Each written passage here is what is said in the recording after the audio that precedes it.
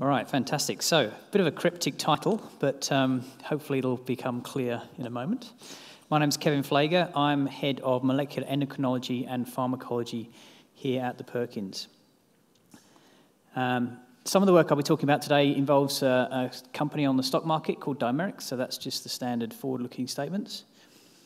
So what I'm going to do is get straight into some science. So how do hormones work? So the first thing is that hormones flow around in the bloodstream and they bind to receptors. Receptors are molecules on the surface of cells, and they bind this hormone that comes through the blood, and they're activated. And when they're activated, they change the conformation of the molecule, and the inside the cell, the conformational change is actually causing a signaling cascade.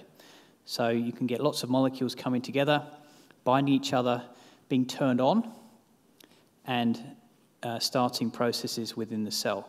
And it's important to understand where those molecules are and the timing of those interactions and how they're being switched on. So one of the technologies I'll talk about today, we can actually label these molecules, and using that technology we can actually see how close they are in real time in live cells. And by monitoring that, we can see which things are being turned on, in which order, and how that's all working. So this is the connection to jellyfish. Okay, this is some pictures from University of California in Santa Barbara. You'll see these documentaries from David Attenborough. It's wonderful blue bioluminescence from jellyfish and sea pansies.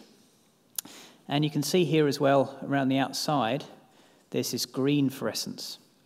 And if you zoom in, this is actually what it looks like. This is a green fluorescent protein.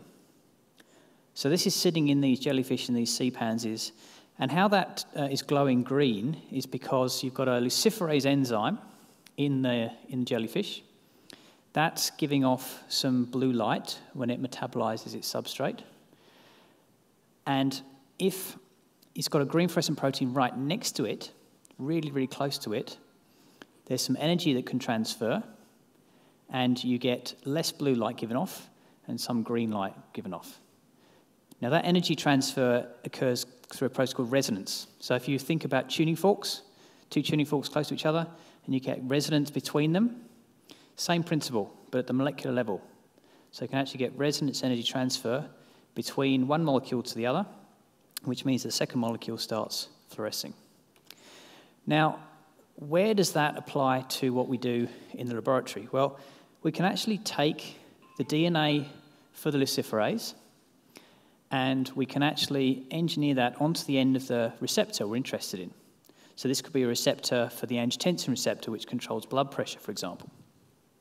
We put the luciferase on the end of that, and that sits in the cell, and that glows blue when we add our substrate. But if we put our green fluorescent protein on the end of another protein we're interested in, if we then add a hormone and the receptor changes and these molecules all come together to signal, as they come together, they bring together the luciferase really close to that green fluorescent protein. So we get energy transfer occurring, less blue light given off, more green or yellow light given off, and that we can detect that and know that these things are happening. So this is a way of detecting in live cells in real time, remembering at really, really small scale, that we've got these protein-protein interactions happening.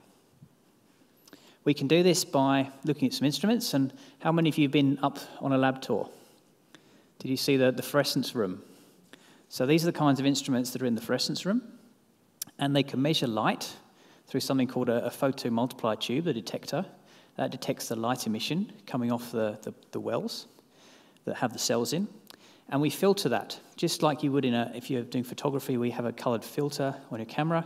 We have filters that filter blue light or yellow light, and we can actually detect, we move that filter around, and we can detect the blue light and the yellow light. And the ratio between the amount of blue light coming off versus the amount of yellow light coming off tells us how much interaction we have between these proteins. Now, we took that one step further. We actually came up with a technology approach, and we patented this. So this was patented several years ago now. And it's a configuration of this experimental procedure. So we take one receptor that's sitting in our membrane, we attach a reporter system component to that, so like the luciferase. But then instead of attaching the green fluorescent protein to the other receptor that we're interested in, we actually attach it to this interacting group. Okay, so this is one of these interacting molecules that's looking to signal in a cell, and we attach the green fluorescent protein to the end of that. What that means is that when the hormone binds, or the drug binds this receptor, if that's nothing to do with the rest of the proteins, if it's nowhere near them, then nothing will happen. You won't see anything. But if these are really close together, when that hormone binds, this interacting group comes up and interacts, brings up this reporter component, and now these are really, really close together. And that gives you a signal. And this proximity needs to be about 5 nanometers, which is really, really small. These are probably about 10 nanometers across. So if it's 5 nanometers apart in order to get a signal, these have to be really, really close together. So that tells us that a complex has formed, that these receptors are somehow interacting, and that you're getting some functional interaction between them. And so what one of these receptors is doing is affecting the other receptor. So this is the most complicated slide. I'm a pharmacologist, so there's a bit of pharmacology. So if you get lost on this, don't worry. I'll bring you back to the big picture, but see if you can follow along with this. We're actually interested in particular with 2 receptors. One's the chemokine receptor 2, and that's important for inflammation. And inflammation is bad.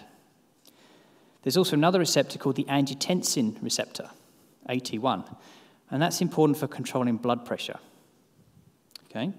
So this is called a concentration response curve, and as you increase the amount of chemokine you're adding to the cells, and this is sort of like the hormone, as you add more and more of that, you get a signal, and you get more signal as you add more chemokine. Okay? So that goes up, and that's telling us the chemokine receptor is being turned on. Now, in this system, we don't have any angiotensin receptor there.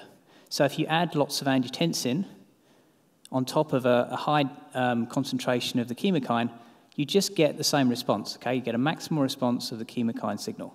And there's no change when you add more and more angiotensin too. The interesting thing's over here, because if you have the angiotensin receptor there, so you've got a chemokine receptor, you've got an angiotensin receptor, you've got the same response from the chemokine system, that's switched on, and the signal gets stronger as you put in more chemokine. The interesting one is if you've got a large amount of the chemokine, and then you add more and more angiotensin, you're actually inhibiting, you're actually turning off that chemokine signal. Okay? So the angiotensin system, which is normally associated with blood pressure control, is somehow turning off the chemokine system, which is important for inflammation. Now, why is that important? Well, a lot of people are on medication to control their blood pressure. Having high blood pressure is bad. So the angiotensin receptor blockers are a frontline treatment for reducing blood pressure, which is an important thing to do. And it's important if you've got kidney disease, because kidney disease, if you've got high blood pressure, you're forcing things through a filter, just like you're forcing things through a hole in a hose if you increase the pressure. So you want to reduce blood pressure if you've got issues with your kidney. But if you've got a situation where by reducing the blood pressure, you're also exacerbating inflammation, that's not a good thing. So this hypothesis that came out of the discovery here is that you also want to reduce the chemokine signal. So as well as lowering the blood pressure, you also want to lower the inflammatory response. So that brings us through to kidney disease. So kidney disease, this is our kidney. It's very, very important. We have blood flowing through here, and then we have, this is called the glomerulus, and then we have urine. And this is a filter. So it's very important that we filter out all the things we don't want in the blood, and that comes out. But what we don't want filtering out is protein. So the protein should be staying in the blood. And if protein leaks out, that means that we've got a problem with our kidney, and that we're actually getting leakage of protein. So if protein's in the urine or proteinuria, that's a sign that there's a problem with the kidney. So what we've done is through this principle that, yes, you want to reduce the blood pressure, which is irbesartan. So that's good for lowering the blood pressure, and it's approved in the US for diabetic kidney disease to lower the blood pressure. You also, on top of that, you want to add this chemokine antagonist, so that's something that reduces the chemokine inflammatory response. And in fact, this particular molecule is approved in Japan for hepatitis. And hepatitis is a condition that affects the liver. So this hasn't been used for kidney disease before, but through our studies, we've realized that it can actually be very useful for the treatment of kidney disease. So what's the proposed mechanism? Well, the irbesartan is currently used for this. It's used to reduce the blood pressure, so to reduce hypertension.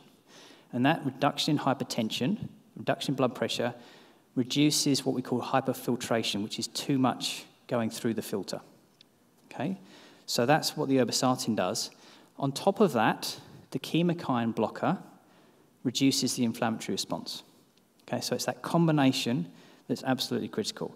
And something else that we found from our studies was that the cell where this happens in the kidney, which is called the podocyte, because it looks like a foot, the podocyte where the action is, that contains these different receptors, and by adding both of these drugs together, it seems to protect these podocytes. These podocytes seem to die off or apoptose in kidney disease, but by taking this combination, that seems to happen less.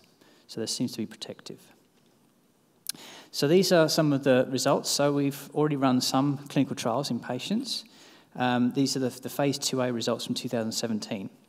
So just to step back a minute, a study was done in 2001, not by us, by somebody else or another group, and they found in a large group of type 2 diabetics that irbesartan reduced the amount of protein in the urine by 24%.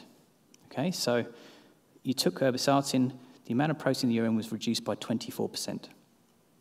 What our study showed in 2017 from Dimerix, and I was Chief Scientific Officer of Dimerix, and I'm now Chief Scientific Advisor and one of the inventors of the technology that came out of the Perkins. What Dimerix's study showed was that if you add on top this chemokine blocker, you reduce the amount of protein in the urine by a further 35.6%. So 24% from the irbesartan, an additional 35.6% from the DMX-200. So that was a fantastic result, and actually it worked most effectively in the diabetics. And why is that extra reduction important? Well, it's important because there's evidence that a reduction of protein in the urine by more than 30% on top of the current irbesartan treatment could well increase the time to dialysis by 3 to 5 years. And that's very important because dialysis, this is a progressive disease. As people's kidneys fail, they need to go on to dialysis and then they'll need a transplant. So if we can delay that, that's a fantastic outcome. So there's two types of chronic kidney disease that we're looking at the moment. A condition called focal segmental glomerulosclerosis, I'll call that FSGS. It's a serious and rare kidney disease. It's considered rare, but there's actually 120,000 individuals in the US with the condition, and more than 95,000 patients are on the kidney transplant waiting list as a result. So that's one area we're looking at. The other one is a much bigger group of people. There's 23 million people diagnosed with diabetes. Incidence of that is growing, and 10% of diabetics develop kidney disease. So if we can actually use this approach to treat diabetic kidney disease as well, that will be a very important outcome. So we're currently running clinical trials.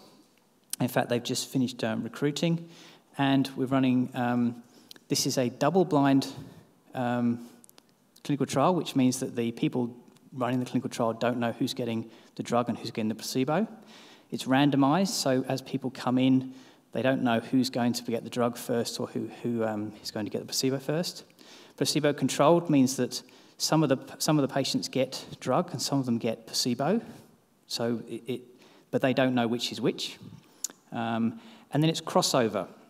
So that means half the people get drug, half the people get placebo, then there's a 6-week washout, and then they cross over. And then the people that got placebo first get the drug, people that got drug first get placebo. So that means every patient gets the drug, and they become their own control.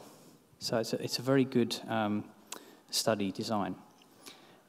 So we're running 10 patients through FSGS, so 5 controls, 5 with the drug, 40 for diabetic kidney disease, 20 with placebo, 20 with the drug. They're starting off with 300 mg daily of irbesartan for at least 3 months. So that's what they're currently being treated with. They keep being treated with that. They don't have to stop. They just keep going. And then on top of that, they're adding the DMX 200. We're trying to understand whether, firstly, we've got good evidence already that it's safe, but we want to double check that. And then, is it actually reducing the protein in the urine and improving kidney function? Okay, so with that, I'm happy to take any questions. Thank you very much.